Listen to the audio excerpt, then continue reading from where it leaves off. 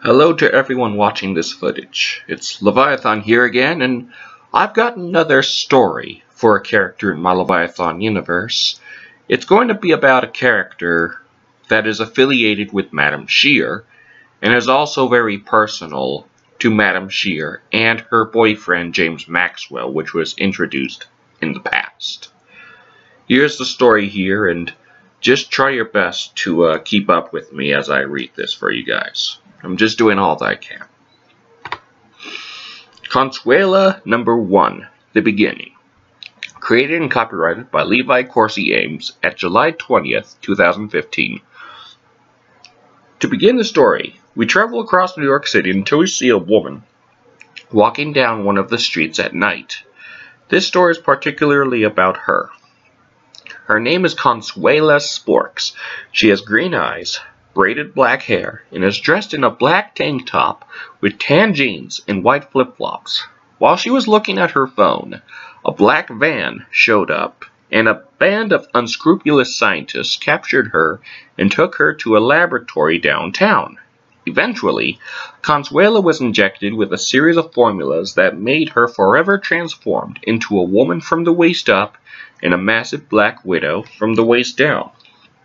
To make things worse, Consuela ended up destroying the lab and killed all the scientists, and she crawled out of the remains of the lab.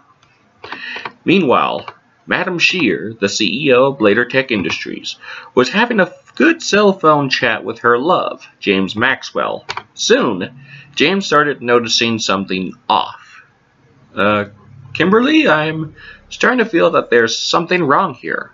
After saying that, James was snatched by something and his phone disabled. James,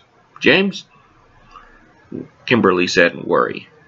Her main computer system, Maya, then appeared and said, Sir, I think James was captured by something new. I'm starting to calculate that he's now being taken to some cave in the outskirts of town. It's just beneath a nearby mountain.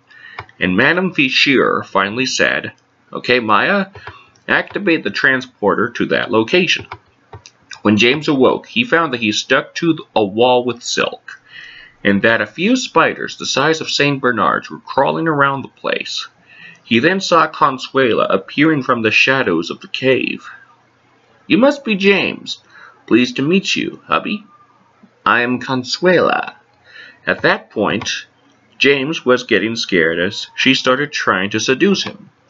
I always wanted someone to love, and you seem to be the perfect one. And she started kissing him and licking with a sinister green tongue, making him freak out in the process. She then sensed some footsteps coming out of nowhere, and said to him, Well, hubby, looks like we have ourselves a visitor. And she covered his face with some of her silk and crawled to the ceiling in secret. Madame Shear then showed up and took the silk off his face. What's wrong, James? She asked him. Behind you, he yelled in fear. By that point, Consuela stabbed Kimberly in the back with her retractable stinger and went down to the floor. Who are you, and why did you kidnap my boyfriend? She yelled in pain and anger. I'm Consuela Sporks. Earlier today, I was minding my own business when a group of people captured me and transformed me into this. I'm not only trying to find someone to love, but I'm also trying to get my payback on all of humanity. And Madame Shear finally said, Why don't you get your own boyfriend? By that point, Consuela summoned a swarm of large spiders to attack the wounded Madame Shear. But despite her wound, she was still able to slash and slice all of the spiders. Consuela then decided to fight her solo, but although she has a spider sense, she was moving way too fast for her to avoid. After making her more dead than alive from the injuries, Kimberly cut James from the wall and walked him out of the cave. When Consuela awoke from some random lights, she noticed two creatures. One that's half woman and half Tyrannosaurus, and the other being a snake woman. Where am I? She asked. The T-Rex woman replied, You're in one of my temporary hideouts, Consuela. I am Tyranitar, and this here is Robrugon. We've heard that you failed at defeating Madame Shear just like us, And in order to help you, we shall hire you in a new team driven strictly to destroy Madame Shear. It's called the Scantily Six.